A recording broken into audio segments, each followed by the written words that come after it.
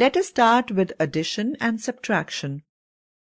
A bookstore sold books worth Rs 12,85,891 in the first week and books worth Rs 18,768 in the second week of March.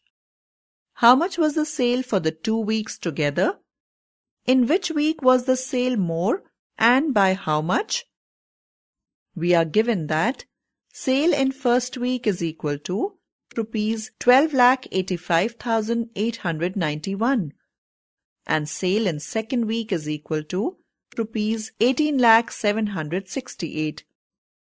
After adding them, we get total sale is equal to Rs 30,86,659. Therefore, total sale for 2 weeks is equal to Rs 30,86,659. We compare the two sales to find the greater sale. Clearly, 18,768 are greater than 12,85,891. So sale was more in the second week. Now we subtract the smaller number from the greater number to find the difference.